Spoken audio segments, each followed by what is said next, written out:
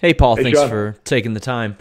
Of course, one of the big discussions is how much would Vince McMahon, if at all, have any hand in this show? Did you get any input from him before, during, or immediately after this show? Maybe any tips, anything of that nature?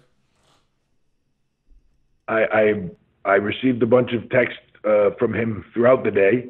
Uh, you know, excited to see it, and wishing us luck, especially as they got close. He was sending me little texts counting me down to 20 minutes.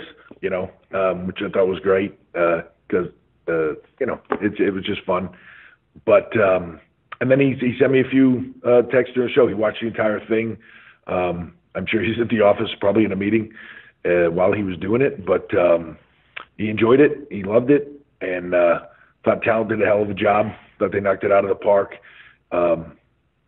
He was excited. He sent me a massive congratulations after it was over, and was thrilled with the product. It's a funny thing because people don't give him the credit. He embraces the difference.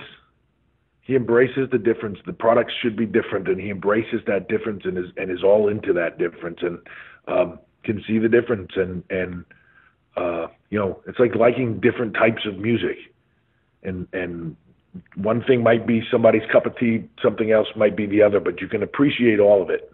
And I think that's the best way of saying it. He absolutely appreciates it, and thought it was great. So he sent me a congrats to us, to the crew, and to all the talent. Thanks, Paul.